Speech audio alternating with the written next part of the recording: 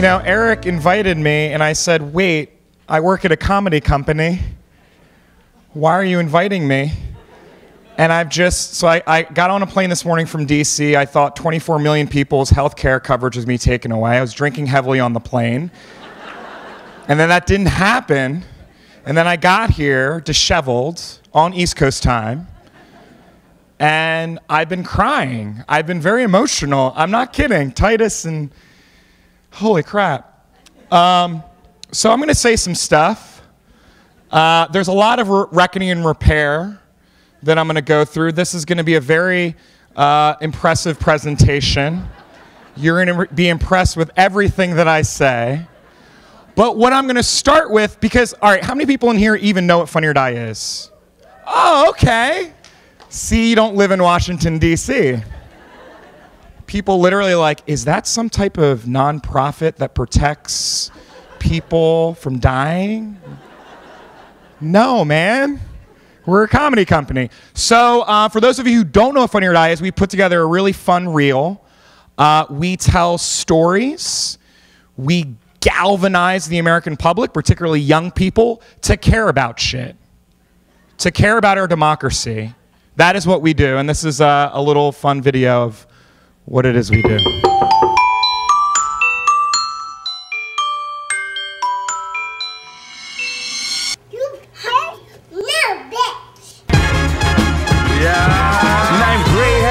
Off the suede Durango jacket, ball sling glow, Bronx is only Django.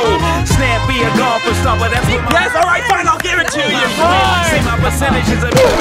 Wow! Bam! To the Heck, let's grab one of Cancer's testicles and pop it. It's time to a better love, let the wings spread. It'll always come back, baby. The answer may surprise you. Come back flat, black paint. When I heard that, like, people actually watch this show, I was actually pretty surprised.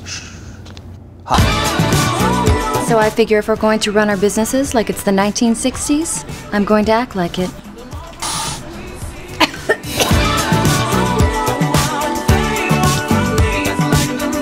We have registered 750,000 Californians. Please welcome, for the first time on Billy on the Street, the First Lady of the United States of America, Michelle Obama! How are you, Mrs. Obama? Hey, I'm great, Billy.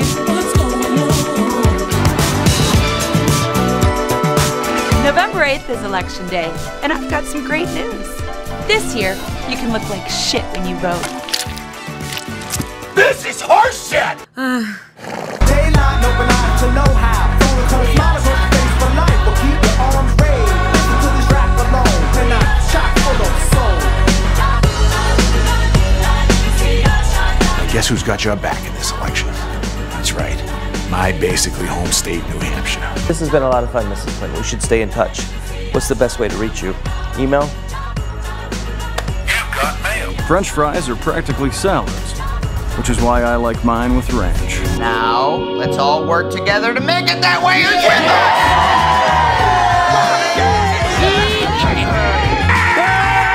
No peeking.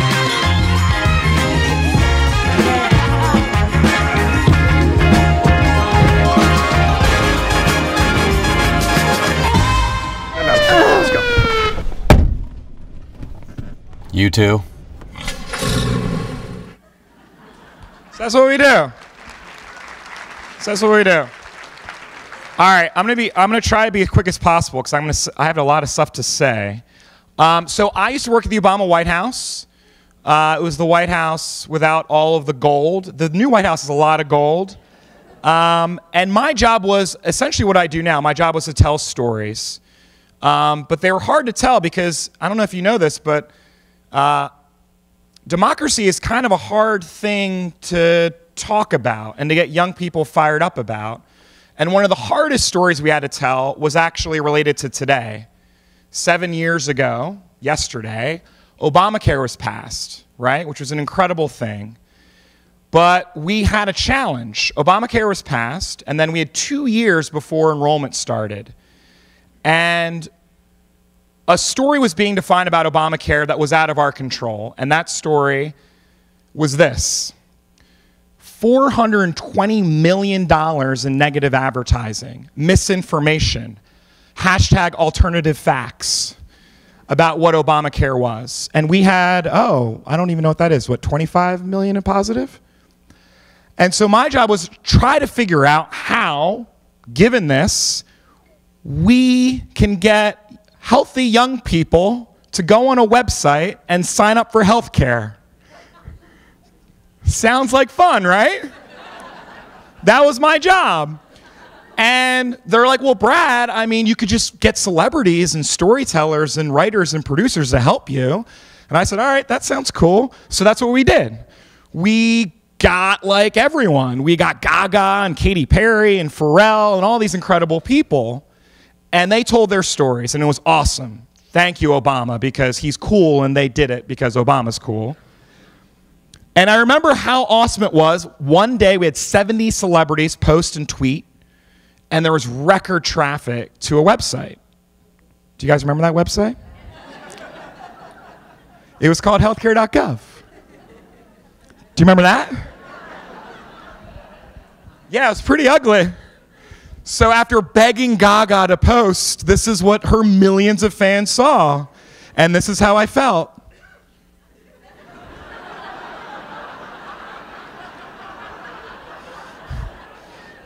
So we had to figure out something to do. We didn't have money. We had a shitty website. It was fixed in 2 months. Thank you. These incredible engineers came to Washington, fixed the website. But we had to go back to the public.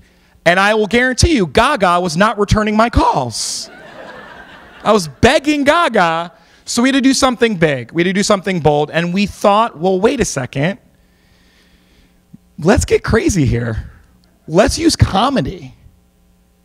Why not? And so this is what happened.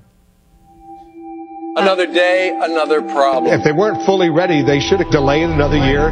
2 weeks into the rollout of the Obamacare website, guess what? It still isn't working. Right, more chaos on the Obamacare front, as you may know. Obamacare is a failure. It's always been a failure, and it will not succeed. Okay, let's get this out of the way. What did you come here to plug? Have you heard of the Affordable Care Act? Oh yeah, I heard about that. That's the thing that doesn't work. Yeah. So I just want to take it 1 second before we see how this turns out. We had to be honest, right? We had to be genuine. And the stakes could not be higher. This wasn't just, let's get kids to go to a website and sign up. This was fundamental on the premise of President Obama. Can we make government work? Could government work? And if we couldn't get millions of healthy young kids to sign up in that first year of enrollment, Obamacare would have crumbled. It would have been exactly what Republicans said it would have been. We would not have enrolled 20 million people. And so I'm being very dramatic before we can go to the next video of what happened. It worked. It's boosted traffic to healthcare.gov by 40%. This video has actually gone viral into the very people that they need. Those kinds of media appearances are really going to define presidents. In 10 years, people are going to look back, and that's just going to be how it's done. So we did it. We got 30 million people to watch a video in 3 days. 40% uptick in traffic to healthcare.gov, and 90% of the people clicking through had never been to healthcare.gov before. And it was a game changer in DC. Everyone started realizing, well, wait a second. Why aren't we doing more of this? Why aren't we being entertaining with our political advertising? Raise a hand of people who think political ads are good. No one raised their hand. So we started a new company. Fire&I hired me, which was awesome. And this is what we've been doing. That's the name of the company. And we've done 25 campaigns in a year and a half. And we're telling the stories. We're mobilizing people, young people, to take an action. And I don't want to talk about Trump, but I think we should do one thing and just remind ourselves of how badly our institutions served us in this election. Go to the next slide. $4 billion were spent on television ads. Trump spent $0 during his primary. And then he had this weird thing where he created fake news on Facebook. But the lesson here is he's meeting people where they are, right? He's doing it in a weird way, but he's doing it. And so we have to fight fire with fire. And Funny or Die is investing not with big celebrities. We are investing at the local level. We're investing in the stories that need to be told. And the story that I am most proud of in this past year, we can go to the next slide, is my friend Amanda. Amanda Nguyen, I heard a woo. You know Amanda? Fuck yeah. Excuse me, I work at a comedy company, I curse. So Amanda was an intern at the White House. She was and is an incredible human. She's a Harvard grad, aspiring astronaut. And she is also, unfortunately, one of 25 million survivors of sexual assault. And Amanda, when she was assaulted at Harvard, she told me the story. We were at a Starbucks, shout out to Starbucks, and I was crying in my coffee. Not because of the assault itself, but Amanda recounting what happened after and the gaps in our justice system and how unacceptable these gaps in our justice system were. And she'd reach out to all of her Harvard professors and colleagues and ask them what she should do. And her professors told her, well, Amanda, write your story. Write your story. Let people know that this is unacceptable. And the hero that she is, she said, you know what, I'm going to do you one better. I'm going to write a law to fix this shit. And that's what she did. At 22, she wrote a law at the state of Massachusetts. And then she got a federal bill going. She got co-sponsors. But it was stalled because Amanda is just one incredible human and she needed help. So she came to Funny or Die, which is kind of crazy. She came to a comedy company. And we actually released her bill. We dropped her bill with a Funny or Die campaign, which is kind of mind-blowing if you think about it. And incredibly, millions of views later and 100,000 petition signatures later, it worked.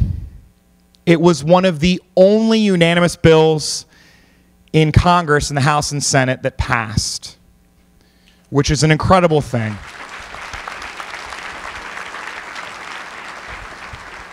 And I just put together a really short, well, I didn't put it together, but Amanda, because of our campaign, became a household name. And she's fighting for not just federal rights, she's now in 30 states because so many of these laws are at the state level. And we just launched her state campaign yesterday, which was an incredible thing. There's a video going right now, has 500,000 views. Please go watch it. But I just wanted to share Amanda's story. If we can go to the next slide or video. She was just awarded the Young Woman of the Year award for her incredible efforts. And this is a little bit of Amanda. Our next honoree knows what it's like to fight for women's rights. Tonight, she is being recognized for her role in activism. This Harvard graduate and aspiring astronaut is like countless women, a survivor of sexual assault. Instead of walking away a victim, she walked straight to Capitol Hill, working tirelessly with members of Congress to create the Survivors' Bill of Rights that Obama recently signed into law. She is Amanda Nguyen, and she has empowered millions of women to rise up with her. I'm a survivor. I was raped, and when I went to the criminal justice system, it was really broken. In some states, they destroy the evidence that's collected from the crime. I realized I had a choice. I could accept the injustice or rewrite the law. And we have.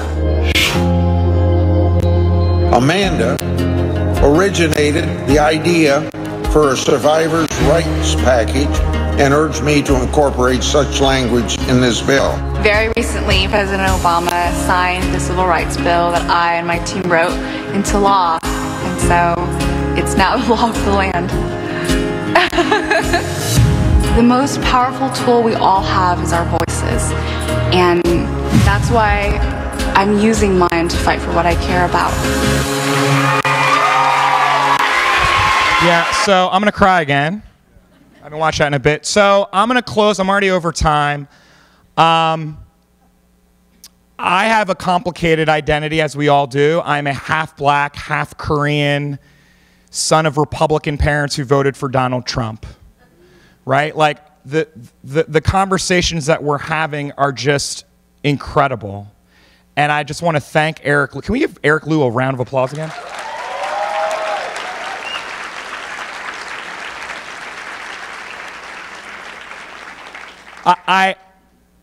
I just want to urge everyone in this room, you guys are citizen leaders, you guys are incredible.